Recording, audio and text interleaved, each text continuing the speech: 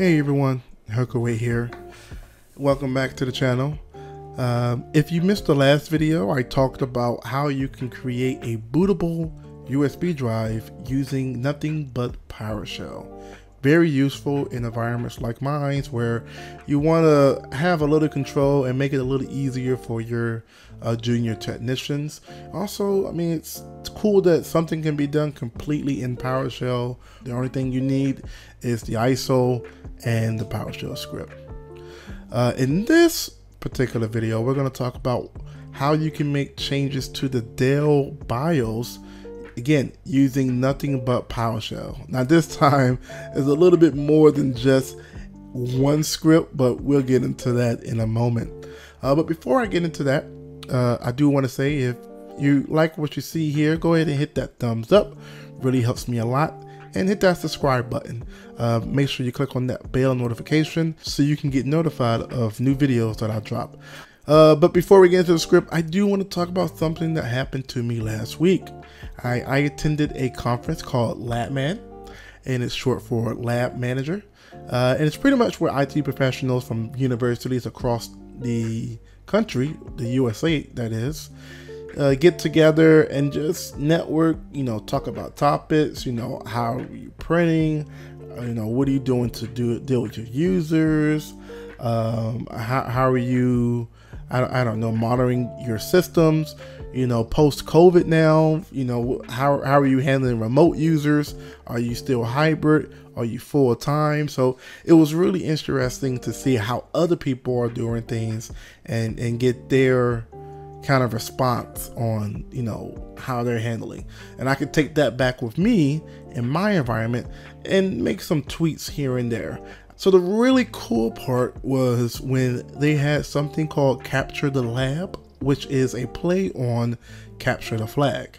And it was PowerShell themed, and pretty much you get challenges and you had to use PowerShell to, whether you had to decode something or you had to find something in a file, you had to get the hash or something.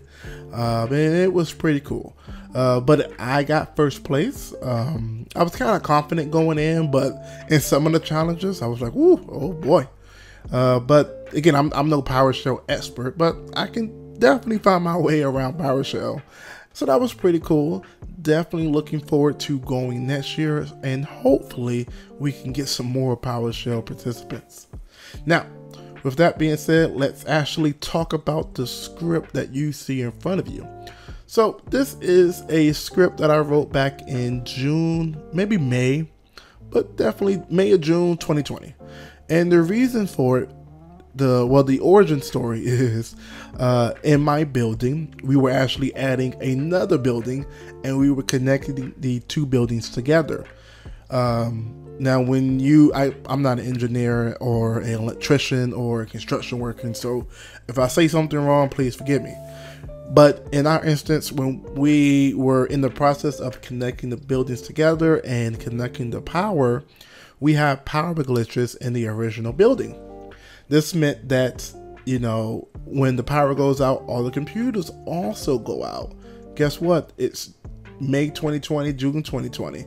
Everyone's working from home and everyone's remoting back into their computers. And someone had to come on campus and power on computers, and also power on for the computer labs, because we turned some of the labs into remote stations where students can still access software remotely without missing a beat. So I was like, man, there has to be a way to turn this back on. So after doing a little bit of research, I found that Dell released a PowerShell Provider. And this allowed me to change the BIOS settings within Windows, which is pretty cool.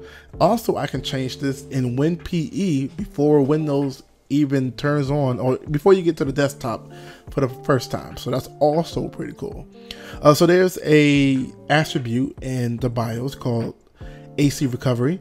Pretty much what that does is it turns the computer back on whenever there's a power loss. So if the computer is powered on or is powered down and it detects a loss of power, whether it's the breaker has tripped or you physically unplug the computer, once the power comes back to the computer, it will turn back on, which again, I think is awesome.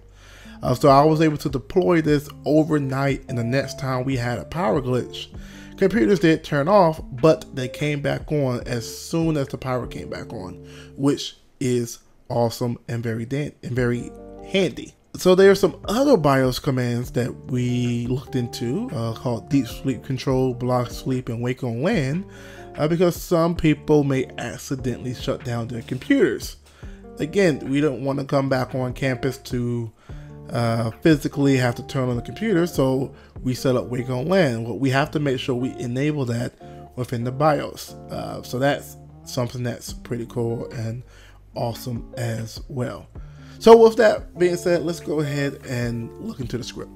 So the first thing I do is I start a transcript. Transcript is just a log of everything that happens in the terminal or in the console host, right? So if you press H enter, that will pop up in the transcript. And of course, anything that gets written to the host will also pop up in the transcript. This is very useful because let's say that I noticed that the computer didn't turn back on after a power loss. I would, check to see if this line here is actually there. If it is there, great. If it's not there, then something I need to look into. All right. So that's why we have the transcript. But I put this on every computer in the same folder and have it the same file. And I can easily check it to see what's going on. So it's great for troubleshooting, for building the script, but also great for troubleshooting for a particular system. And this is how I learned that this provider doesn't work on all Dell systems. So if you have older Dell systems, so like an Optiplex 790 or a Precision T1500, something older like that, it's not going to work. But I found that maybe 2013, 2014 or newer will actually work. So a Optiplex 7010 or a 5010 or a 3020, those should work without issues. All right, so let's move along here. The other thing is I'm checking the BIOS manufacturer to make sure that this is an actual Dell computer. All right. Now, if for some reason this doesn't work, then I have to use this. I have this else here, and I say this is not a Dell system, but a whatever the manufacturer is. So Microsoft, Lenovo, HP, Hyper-V VMs, if we have that. So this was actually useful because I learned that Alienware labels their manufacturers different than normal Dell computers. So for example, in Precision, I don't know, 5820 would be a Dell Inc., while Alienware would just have the word Dell. So that's why I just have Dell and not Dell Inc. The other thing I probably could have done is did this here if it matches Dell, and this would return true or false, and then I can just say is if Dell BIOS checker equals true. But I didn't do that. I was really writing this script in a pinch. The other thing I do is I check to see if the actual provider is loaded, or in this case, module. The Dell PowerShell Provider is just a module that we can use. All right. If it's not loaded, as we can see here, null equals is Dell module. Then we go ahead and just copy it down. All a module is a list of files and folders that can be used to interact with that particular module. Now you may be asking, why do I have null first and on the left and not on the right? It's the way that null is handled. You can easily look it up. If you switch this around in VS Code, it will let you know, hey, you may want to put null to the left. So pretty much I have the provider and the files on a shared drive. And then this is I believe this is the system module folder. Let me double check here. Yep. So this is the system module folder here. And then I just copy everything into here. I do have this error action silently continue verbose because I do want the script to continue. But again, that's why I have this transcript here. So if something is not working as it should, I can always go back. And and then I just do a start sleep. Now, this really doesn't matter anymore, but I used to include the key and the password to the BIOS, which again we'll get into that shortly. I used to do that here, but I no longer do that because I have it on a hidden share. All right, so and we'll get to that in a second. So once it's copied, now I can go ahead and import the module, and I can start doing whatever I need to do. Now, if you're not familiar with AES, it's the American Encryption Standard. It's highly used almost everywhere, and it is symmetric encryption. I think that's what it's called. Don't quote me at that. It's symmetric encryption, where pretty much the key is equal. Everyone has the same key, right? It's not asymmetric where, you know, people are generating their own keys, right? So this is symmetric encryption, and this is the key, and this is the password that is encrypted, right? So this is my bio password, but it is encrypted using this key here. And again, this is on a hidden share that only I have access to. Looks like I spelled this wrong, but it doesn't matter. The script in production works, so don't worry about that, folks. And then this is the password that is encrypted, and then we tell PowerShell, let's go ahead and take that file, convert it to a secure screen, and use that key and store it into this variable here. All right. So the next thing I do, I set the location to Dell SM BIOS. So this is the actual provider that Dell created for us when we imported the module. And the first thing I'm doing here is checking for a BIOS password. All right, so I try to get the password here. Well, no, I check to see is password set. If it's equal to false, I'll go ahead and set the password. Now, in everyday scripting, this is a no-no, right? Unfortunately, we cannot use an encrypted secure string when setting the password, at least in this version of the provider. I haven't updated this script in a while because it just works for our needs. So this right here is plain text. So this will take the BIOS password and, you know, display it in plain text. Now it won't show up in the transcript, but it will be ran as plain text. So this is ran under the system account. So I mean, it's a little bit of mitigation, but at the same time, technically the password is in the clear. However, remember, this is on a hidden share, so only authorized people will be able to get the key.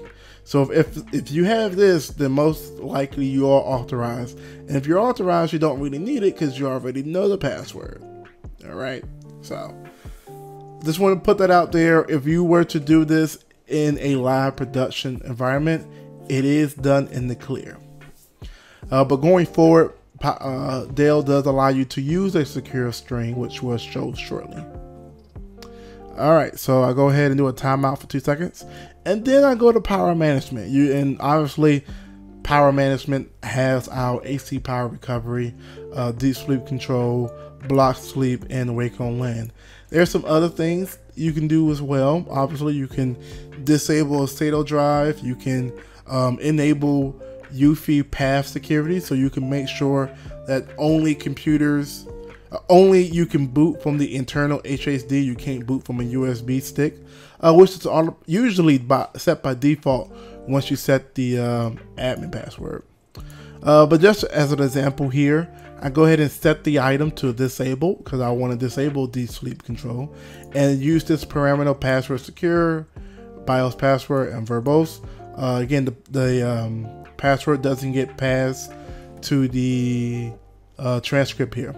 And then I just write to the host deep sleep control, and I actually get the current value after I set this because I want to be able to see, hey, did I actually set this to disable?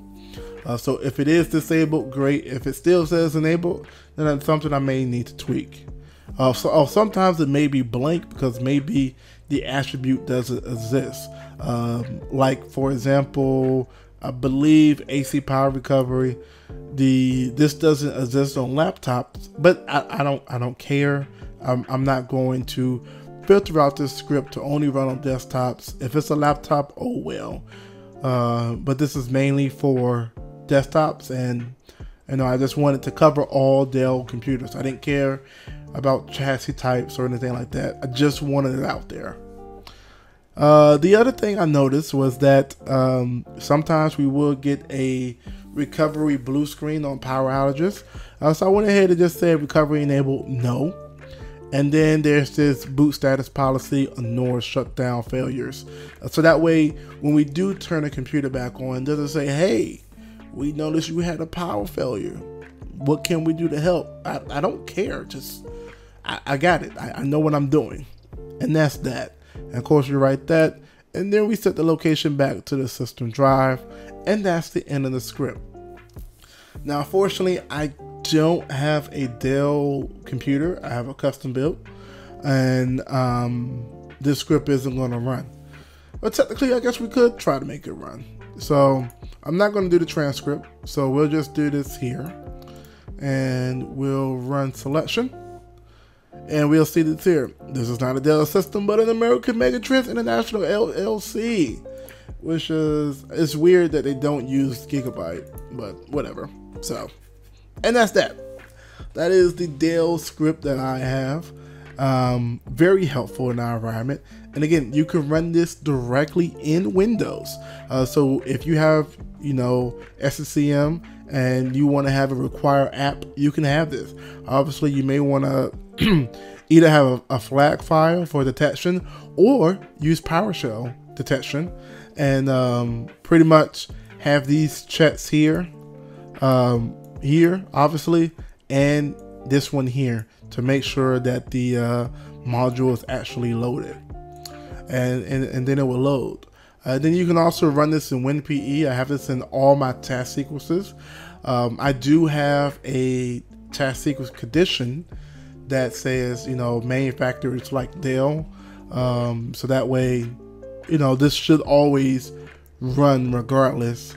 And if it doesn't, then I may have a problem on my hands.